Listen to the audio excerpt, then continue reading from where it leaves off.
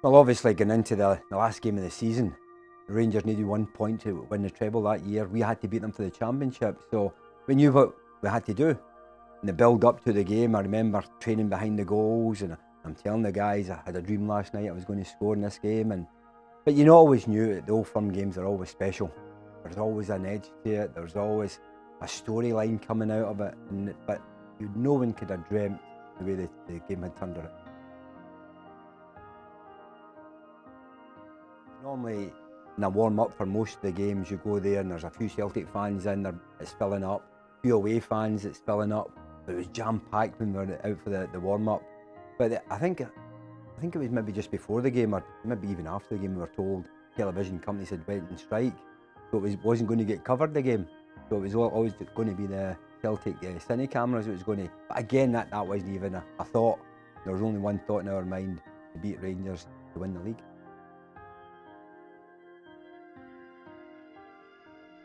4-2 game. Yeah. 10 men won the league. Yeah, without a doubt. It's one of the ones, Peter, I don't know how many were at the game that night, but the amount of people I've spoken to, it goes into hundreds of thousands that they were at the game. And it's just and I'm proud to talk to folk who were there and they still have it as one of their greatest memories. Because we've had so many great memories. Whether I've been at the club or not been at the club, there've been some great memories from the past, and you look back at them and say, oh, that's fantastic. And you always remember my goal in the 4-2 game. And to be part of someone's memory and one of the greatest nights, because it's not often a 10-man Old Firm team beats the other side to win a title. So it was really special for us all.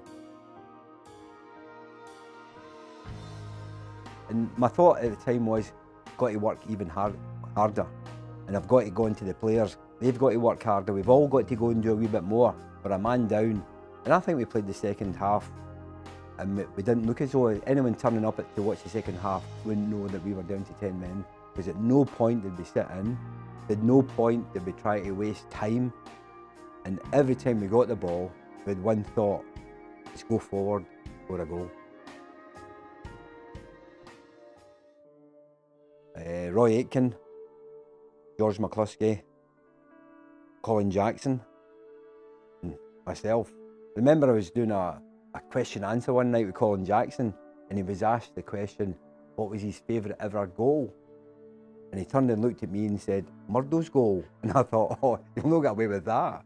And then he said, the reason being, if he hadn't scored, then I'd have won Celtic the title.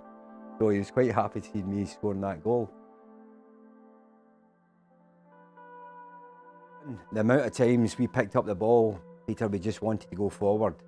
And we never came out. If we went forward, we lost the ball. We just worked hard to get the ball back. But at that time, we'd push forward down the inside left channel.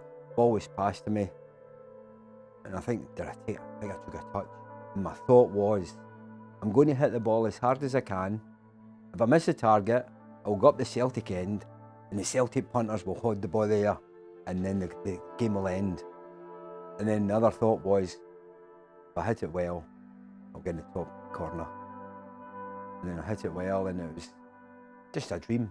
When you're a young kid and you see the cine camera of it now, and you just think, 20 years of age, I've just left Dumbarton, and I've got a Premier League medal, and I've scored the winner in to win the title. And the category came up, the best Old Firm goal, and I'm sitting watching it, and it was one Henrik nutmeg Konterman and chipped Stephen Kloss. Wee Jimmy Johnson, I think it was at Hampden, left foot, top corner, and I thought, this is brilliant, absolutely brilliant. And then an old black and white one came up, all grainy, and the sparkles were coming out, and I'm thinking, this is something from the 30s. And I kind of went forward and oh, that's mine. And they showed the goal. But obviously the goal was never going to be the great pictures. The goal came from the memory of all the Celtic fans.